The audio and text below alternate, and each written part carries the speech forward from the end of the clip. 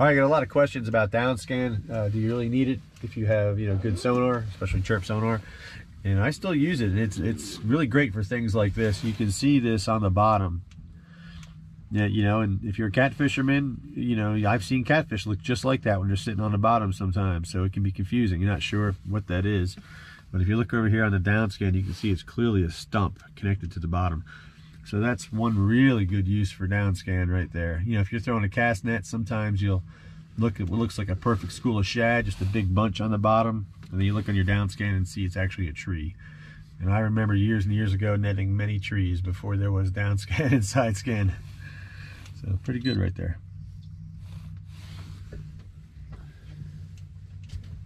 Here's another example here why downscan is so good. You can see it looks like just a brush on the bottom, and it's actually a school of bait. You're so close to the bottom, it looks like it is part of the bottom, right? It looks like that stump we just looked at a little while ago. But if you look, it's just two schools of bait. All right, there you go. We were just talking about this, since I know it's not a big bush or anything, but you can see that dead tree. It's standing to 9 foot down and 16, 17 feet of water, so you can see how tall that tree is sticking off the bottom. And that's what it looks like on regular sonar, 2D sonar. In my life, years ago, I have thrown cast nets on stuff like that. I have lost nets. I admit it. So here you go. Is it on the bottom? Is it not? Is it a catfish? Is it a stump? It is a fish. You see the separation. Not a very big fish, but it is a fish. Maybe he's got some brothers and cousins. All right. Show of hands, how many people would throw a cast net on that? Be honest. I've done it. Not recently, but I've done it. All right, guys, I'm going to run through a few shots here. These shots will kind of show you how it's so important to run both your downscan and your 2D sonar. And I want to show you here what you get from each. I'm going to try to go a little quick here between each one. If you look there on the left on our 2D sonar, that's the one in the colors. Just a big stack of fish, lots of good looking fish there underneath the boat. Look over to your downscan over there, and it's not just fish, it's a big pile of rocks. But because those fish were so close together and there's so many of them, they actually obstructed the view of those rocks on the 2D side over there. So you can really see how having both panels up really can benefit. All right, I'm going to move on to the next one here. Hey guys, please shoot a like and a comment on here. Subscribe if you haven't. It really does help me out, and I can bring you more of these videos. So let's keep going. Let's look at the next shot. Here's a good one. If you look at our 2D sonar here on the right, looks like a pile, maybe a brush pile. Look over on our downscan, and it is clearly a massive fish. Good to throw the cast net there because of your downscan. But if you had just had the 2D, I don't know if I'd throw on that. That looks an awful lot like a tree. You don't want to lose your net. Here's another look at the one we saw earlier in the video. 2D shows it. Might be a stack of fish, might be a stack of bait fish, not sure. And downscan clearly shows it's a tree. Here's another cool one showing a tree, the difference of what it looks like on 2D versus downscan.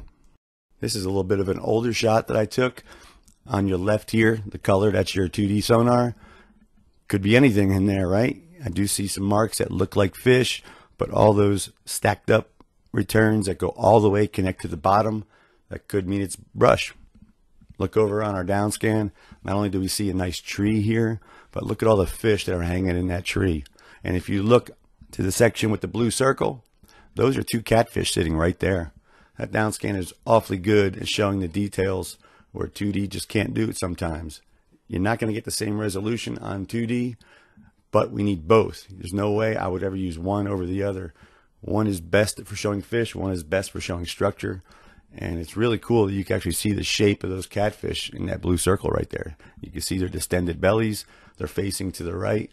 Just a really cool shot. You got all your fish surrounded that tree. Just fantastic. But you can see, if you're looking at this one, you can see the benefit of having both downscan and your 2D running at the same time. This is a really neat one. Look over here at the 2D sonar. If you look to the right where the A-scope is, all that mass that's being marked is connected to the bottom. So if I didn't have downscan, I would be scared to throw a cast net there because being all that mass is connected all the way to the bottom like that, it looks like it could be a tree. Look over on our down scan, you can see all the bait are actually not connected to the bottom, and you can see through the cast net there. I was confident there was no bush there because I saw that pile of fish there on the down scan, and you can see the net actually going around and catching those bait fish as it's falling. You can see the ring there of the lead line. That's a cool shot. Here's another neat one here. If you look over to the right at our 2D, we see a pile of fish, and underneath them, I don't know, are those fish close to the bottom, catfish, something hugging close to the bottom? Being it's connected to the bottom, I have an idea that it's probably stumps or something, you know, piece of structure, not fish. But, you know, some of those arches are pretty close to the bottom. They look like they could be either. And over there on our down scan, we can clearly see the difference between the two sets of returns. So we got all those suspended fish up there, and below it, it's clearly some kind of stumps or some kind of timber connected to the bottom. Actually turned out that this was an old railroad bed here with just some of the timbers rotting away. Look at this one here.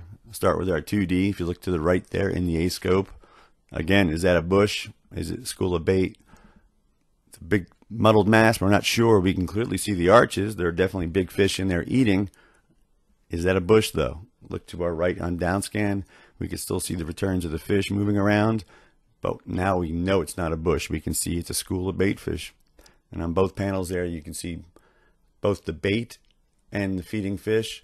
But look how many more fish is shown on the 2D versus down scan. So, you know, one isn't perfect. Between the two, you really get everything that you really need. It's a good shot. All right, on this one here, look over here to the left on the down scan. I didn't let it play long enough before I hit the screenshot, so I missed some. But if you look right below the number 10, you'll see that's a stick right there. That's a branch of a tree coming up.